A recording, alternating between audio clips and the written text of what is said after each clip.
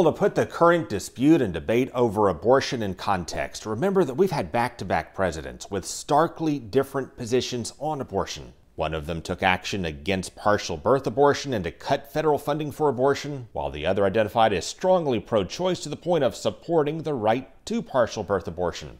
And of course, you know which one took action against partial birth abortion. I voted against partial birth abortion. And which one did not want to ban partial birth abortion. You would not ban it? No. Or ban partial birth abortion? No, I am pro-choice in every respect. And of course, we know which one would not support government funding for abortion. I do not vote for funding for abortion. And which one said he was strongly pro-choice. I'm very pro-choice. Of course, if you want to rally social conservatives to send you to the White House, that may not be the best campaign slogan. Well, I just believe in choice. So yeah, just a few years ago, both Biden and Trump were the odd men out in their respective political parties. I'm a bit of an odd man out in my party. But then both of them changed their positions, coincidentally, about the same time that doing so advanced their own national political ambitions. But you just saw how neither Trump nor Biden have been as locked in on abortion as they'd like you to think now, and they're not alone. Public opinion on this issue is more nuanced than politicians on both sides would have you believe.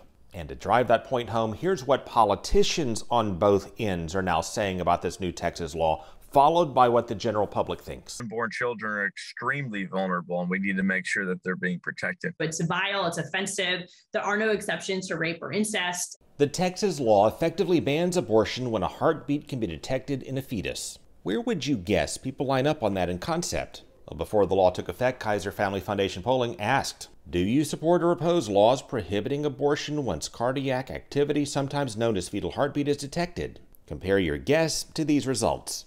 It's a near even split, 49% support, 50% oppose. But when they followed up by saying, what if we told you, fetal heartbeat is usually detected 6 weeks into pregnancy before many women know they are pregnant, then the results shifted 10 points. With that, a clear majority, 60% oppose it. We've seen a lot of this in polling the past few years on abortion. Positions swing one direction or the other based on how they phrase the questions, or what additional context the pollsters provide. That appears to be in part due to the fact that a lot of people's opinions are not locked in on this. And being a sensitive issue, a lot of people don't openly discuss. Many also have a significant lack of knowledge on the issue. While more than 60% say they or someone they know has had an abortion, a majority of adults are unaware of the timing of most abortions. 42% don't realize Roe v. Wade allows restrictions on abortions. And they're all over the map on what they think overturning Roe v. Wade would mean in their states. And the labels people choose to identify themselves on this issue can also be misleading. While 40% identify as pro-life, 3 in 10 who call themselves pro-life do not want the Supreme Court to overturn Roe v. Wade. Overall, polls after polls show a clear majority think abortion should be legal in the United States, but polls after polls also show a clear majority think states like Texas have the right to add restrictions. And as we showed you, opinions on what Texas is doing are not yet fully informed or fully locked in. So then what's driving the timing of all this? Why are politicians in Texas and now Florida and other states focusing on abortion when it's not a top issue for voters on either side of the political spectrum? Now that comes down to a matter of politics and math. Because it signals that we have a pro-life majority on the high court. The death of Justice Ruth Bader Ginsburg put the new Texas abortion law in motion, with Ginsburg, who long defended abortion rights, gone, and succeeded by Justice Amy Coney Barrett, who has personal opinions against abortion. Anti-abortion activists and politicians have a decent chance of overturning Roe v. Wade and making abortion illegal across the United States. When they say a decent chance, that of course requires making assumptions that these three would support abortion rights, that these three would not, and that these three, all appointed by Trump or Bush, could tip the balance. And of course, any such assumptions with any of them could be wrong, and especially wrong when it comes to these three.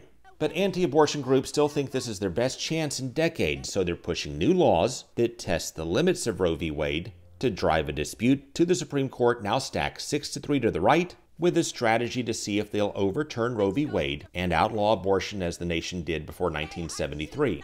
That's where this new law in Texas banning nearly all abortions in that state come into play for us. Florida state lawmakers, including leadership, are already planning to pass a law modeled on Texas next year. Well, I've taken the Texas this bill verbatim, the exact bill, and put it into bill drafting. And when it's finalized and done being drafted, I'm going to file it as a standalone bill. But again, as all of this plays out in Texas now and soon in Florida, remember that public opinion is different than what you typically hear from politicians and activists on the left and on the right. For decades, Gallup and other polls have found at or less than 30% say abortion should always be legal, and at or less than 20% say it should always be illegal. 50% or more are somewhere in between, meaning they want it both legal on a federal level and support restrictions from the states.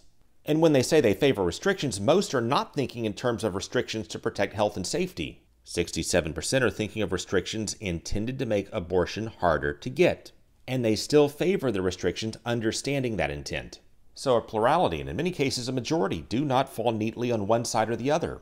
For many, abortion is just not a black and white issue. There are a lot of shades of gray, or as this graphic shows, a lot of shades of green.